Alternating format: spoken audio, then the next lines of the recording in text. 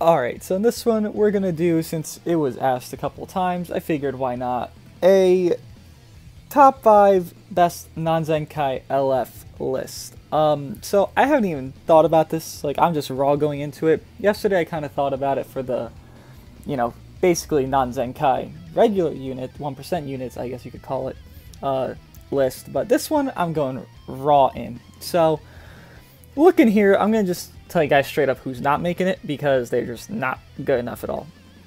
LF Frieza, old, just can't do it anymore. Honestly, probably close to a Zenkai. If he Zenkais, he's gonna be fucking crazy and ridiculous. So, no, you don't make it. I'm sorry. This one should not be controversial, but I know some people will disagree. No, you don't make it. No, the OXO cheaters do not give you validation to make it, sir. No, you are not good. You are very bad. Honestly, I could say this guy seems like he came out the same time as, like, Super Saiyan Blue Vegeta. He is probably on the level, if not worse, than Super Saiyan Blue. Did I say Evolution? I meant to say Super Saiyan Blue Vegeta. LF Vegeta. He's on the same level, if not worse. Yeah, you don't make my list at all. It's kind of sad how pathetic you are. Honestly, there's one LF here that's aged phenomenally, and I'm glad to put them on this list. I just kind of thought about him. Goten, no, he can do good damage because Hybrids has so many buffs, and they're all just supporting each other, but no, all he does now is, all you want to do with him, really, is use his ultimate, so your Gohan does more damage. That's it. He's not good. He's aged terribly. Honestly, it's more his defenses. His offense really isn't that bad, but his defenses just don't exist. He's so paper thin. It's just like a free-to-play unit at this point with his defenses. It's laughable. Super Vegito, no, too old. Honestly, if you never read Super Vegito's kit, which I don't think many people have in the recent days, because who uses him, right? This is the Goku Black mechanic, but it's locked behind for strike, blast for blast, blah, blah, blah, blah, blah. Yeah, if he Zenkais and they remove this to where it's just 20% to damage inflicted per this card, per this card, per this card, when it's drawn, just like Goku Black, and he's an LF, he'll be the best character in the game, like, no doubt. Already his main ability is still crazy, because it, what does it do? Fucks all their attribute upgrades, yeah. So, already his main ability is crazy, he heals, gets key, card draw. Yeah, he's literally Green Goku Black before Green Goku Black came out. It's kind of crazy, and he gets triple Z ability at 14 stars. But he does not make this list because he is not Zenkai and he is, well, too old. So, okay, I've kind of narrowed it down. There's some that people will disagree with, like, oh, this guy should make it, this guy should make it. Number 5. So everyone else here that I haven't named so far is a contender to make it, by the way. So we have 1, 2, 3, 4, 5, 6, 7, 8 options, right? So we have basically 5 out of 8 options, 11 total. Wait, 4, 8, 12, 13 total. Jesus Christ, I can't count. So 8 total options. Number 5. Honestly, I expect a lot of disagreements, but Majin Vegeta. His aging has been phenomenal. His returns haven't been a lot. I think he's returned maybe 3 times, which is good, but it's not a lot. That also factors into this list, by the way, with teams, how good the unit is now, and all that, their kits and everything. Majin Vegeta, Z ability wise, good. Saiyan and Vegeta family, so very vast tags, very long lasting Z ability, honestly. Unique ability, let's just look at him transformed, by the way. Plus 40% damage inflicted against tag Goku. Obviously, Gokus are always relevant because this game is all about Saiyans, and Goku is the main Saiyan, main protagonist, so he is always going to be in the meta, if not shortly out of the meta, then just right back in. His main shtick that really makes him good is this. So every time an enemy uses a Strike Blast or special move, he reduces damage received by 10%. So let's say they do a full combo on you. By the end of that combo, you should have 40% damage reduction, if not 50%. Obviously, it'll go down and down, because it's only for 5 timer counts. But that means, anytime this guy's coming into tank, or tanking in general, he'll take less and less per card to use. And with combo compensation existing, he's actually taking a lot less than most units would, even if they had the 10% debuff. There's the motorcycle! Love you, man! You fucker. Love that guy. Love him. Don't even know him, by the way. But, yeah, on top of that, he gets damage inflicted every time he's hit. So, with his Z ability, with his bench, with his teams, he has a lot of support flowing with Vegeta family, especially. And even on Saiyans, because he heals when he transforms. Then, I believe he can heal again? No, he doesn't heal again. But, you have Angel Vegeta that can heal him on a Saiyan team. So, it kind of works out. And on top of that, you can run him with LF Super Saiyan 3 Goku. Obviously, they would mesh decently well with the blue cards because this guy wants to use them. And, well, you're most likely going to face a lot of Saiyans, a lot of Gokus. So, running a Saiyan team yourself won't be the worst idea. I think he's a very good aged unit. And I am happy to see he is aging pretty damn well. Not even bad stats, and mine's only 6-star. I'm glad to see he's aging so well. It's impressive, honestly. So, number 6. I know we're going a little backwards here, but I kind of just figured I should just talk about it now.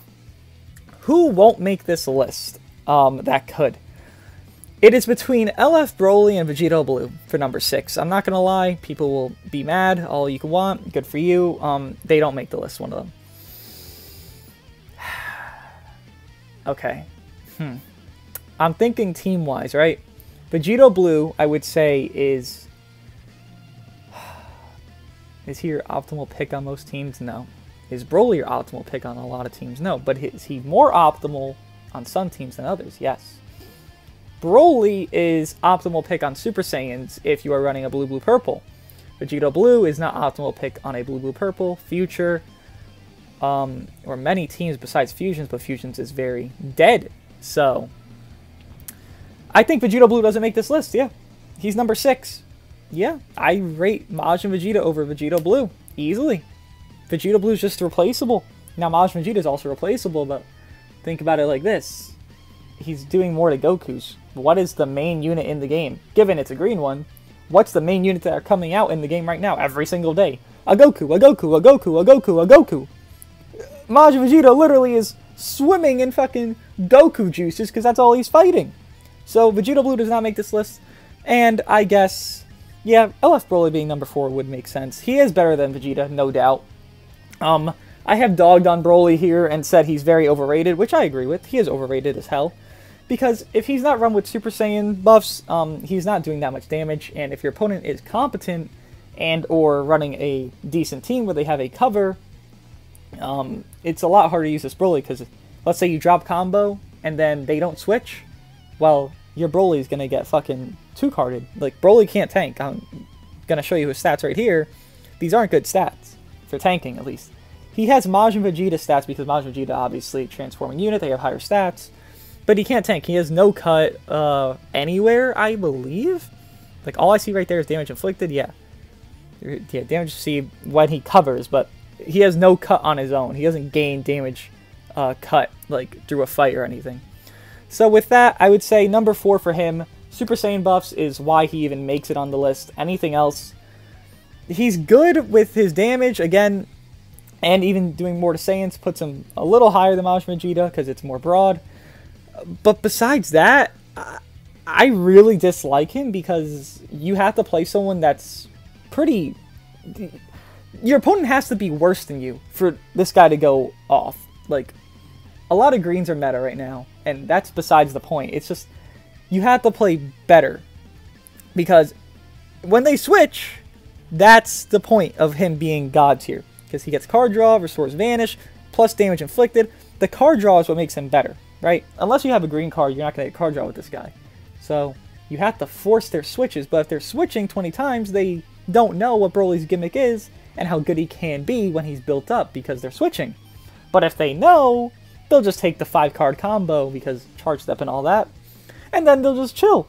He's not going to kill them in one combo, he's just not. He's not good enough to one combo most units, that's just how it is.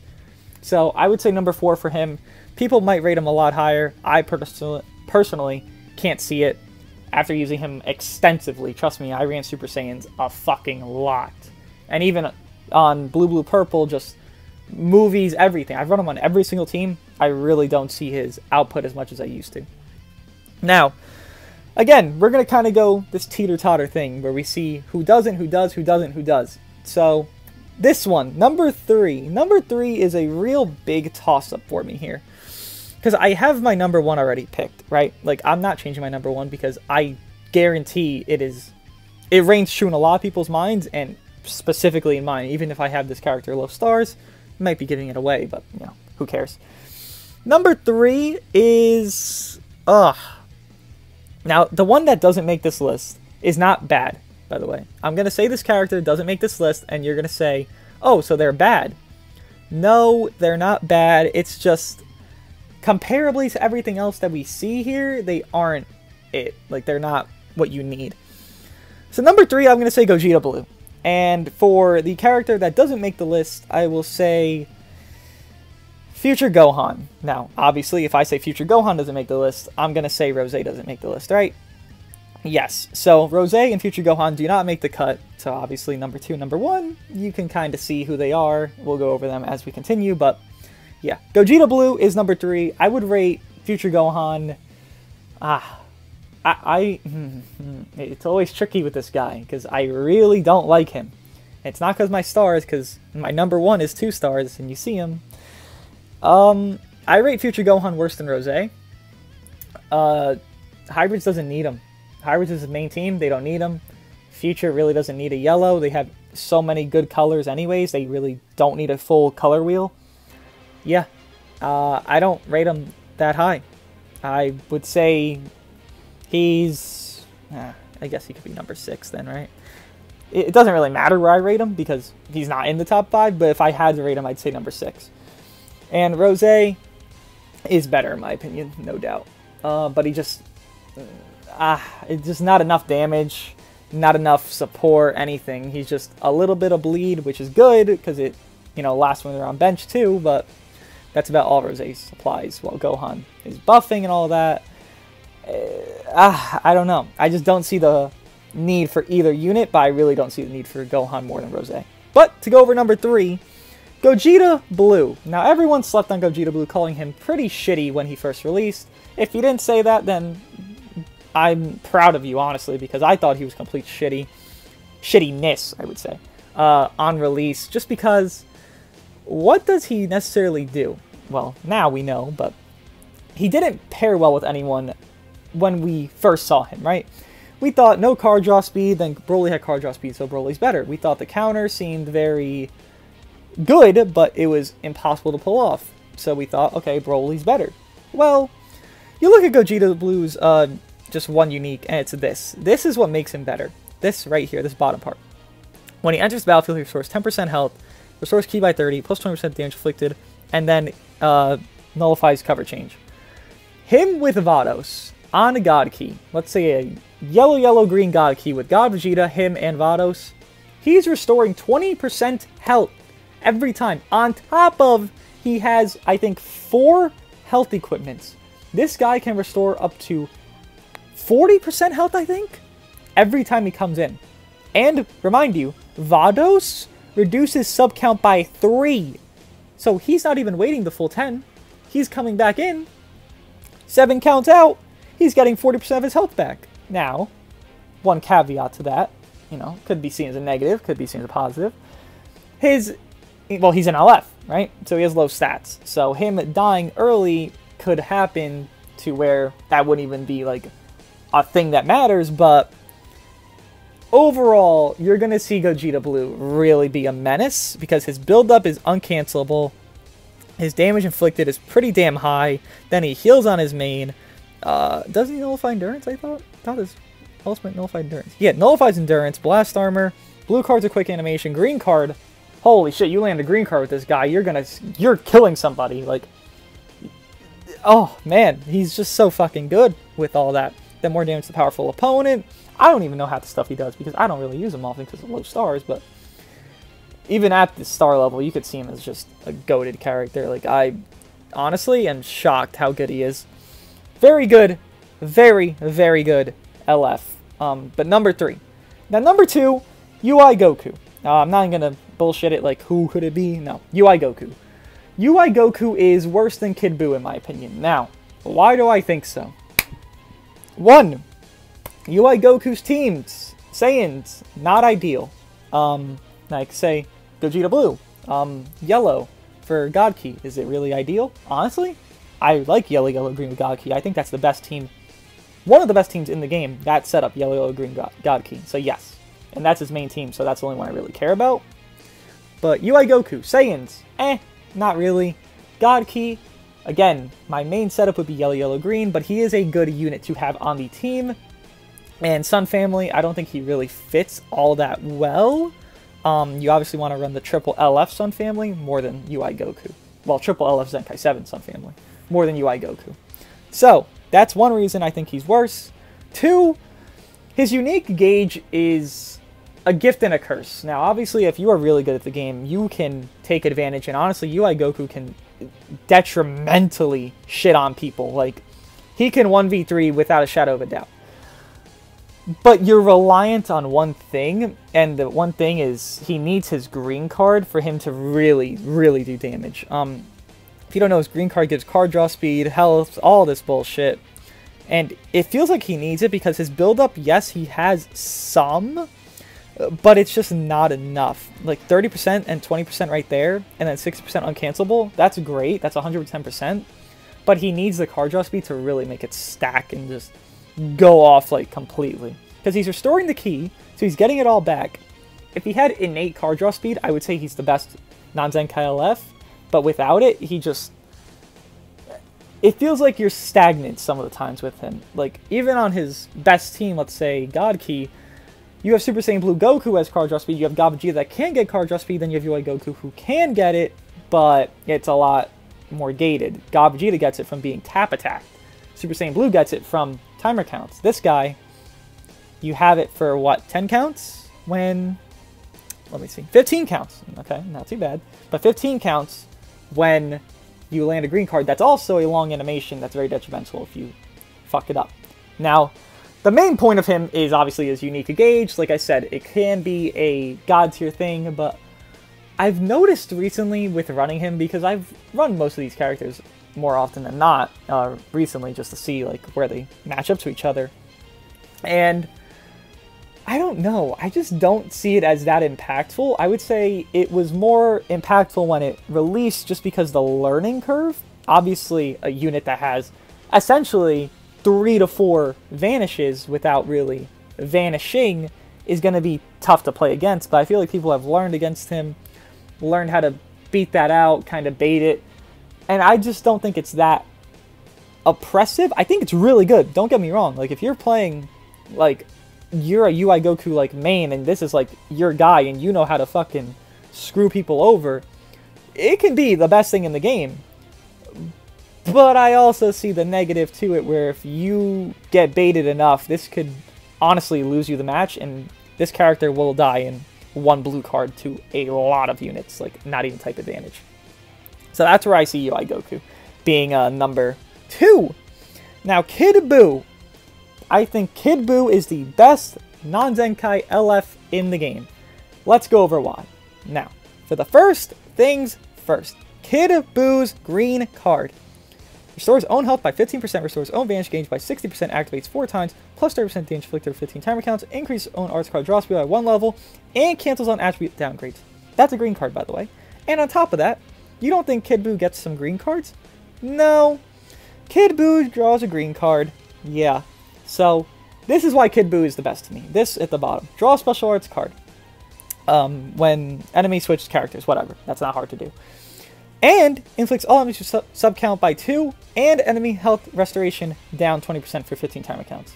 So many units that have been on this list heal. What does he do? He fucks their heal. Gogeta Blue's gonna heal. He's healing 20% less now. It's fucking nuts. And obviously the better of the two is the sub count. Now, a lot of people don't necessarily play for their sub counts to be ready, but it just kind of goes. You don't really time your sub counts every single time you're playing a match. Maybe you do, but every single match you cannot time your sub counts properly to where, oh shit, I can't switch because, well, this +2 to sub count. You, firstly, will not remember Kid Buu does this until you're playing against him, because no one runs him, which is sad, because he's really good, but it's just that nobody really summoned on the banner. People thought Angel Vegeta was mid when he came out. Funny enough, that banner, these are honestly my favorite two units from those banners in the game right now that aren't Zenkais. Like, they're the best in my opinion. Kid Buu, with that +2 sub count, just screws everything. Like, you have to adjust so hard to him than he does to you. Another motorcycle. I just wish people knew the law, but that's fine. Kid Buu, with all that on top of it, his blue card deals massive impact damage randomly applies one of the following effects. He can do up to 40% extra, 45% extra damage on his blue card, which is fucking crazy. And this, look how much, that is literally 80% of the game. He does more damage too. Then he has 90% uncancelable damage. So look at that. 25% to almost 80% of the game. Okay, then 90%, 115% damage, right? Blue card, let's say it maxed out, 150% damage, right? Green card, 180% damage on Kid Buu. 180% damage while increasing their sub count, while fucking their health restoration, and inflicting enemy attribute downgrade plus 20% damage received. And he's getting Vanish Gauge recovery for 10 timer counts when you have 3 or fewer cards. This guy is UI Goku on steroids because his damage is so fucking crazy and so stupid. And on top of, if you don't know already, the main ability cancels enemy attribute upgrades just like UI Goku, just like some other units, which is crazy. Steals enemy strikes, stores own health by 40%, and regen. You know, regen likes to heal. I can't see negatives to this guy. I really can't. And his blast card cost goes down. I didn't even fucking know that because I can't run him that often because he's 2-star. But even at 2-star, this guy's fucking Zenkais. I'm not even joking. 190% to damage inflicted. Then he could get up to 240%. His maxed out damage is 240% to damage inflicted. Think about that for a second. 240. What is UI Goku's? About 150? 240 damage inflicted. The only downgrade, or downside, I would say, is he's an LF, so his stats aren't the best. And that's it. That's it.